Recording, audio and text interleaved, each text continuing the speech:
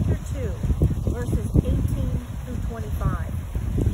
Then the sovereign God said, "It is not good that the human should be alone. I will make it someone to rely on its partner." Then the sovereign God crafted from the humus every creature of the field and every bird of the skies, and brought them to the human to see what it would call them. And whatever the human called every living soul, that was the name. The human gave names to all the cattle, and to the birds of the air, and to every animal of the field. But for the human there was not found one to rely on as its partner. The sovereign God caused a deep sleep to fall upon the human, and it slept. Then took one of its sides and closed up its place with flesh in place of it.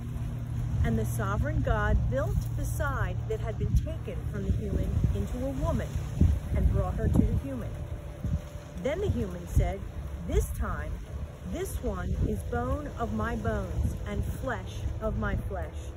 This one shall be called woman, for out of a man this one was taken." Therefore a man leaves his mother and his father and clings to his woman, and they become one flesh.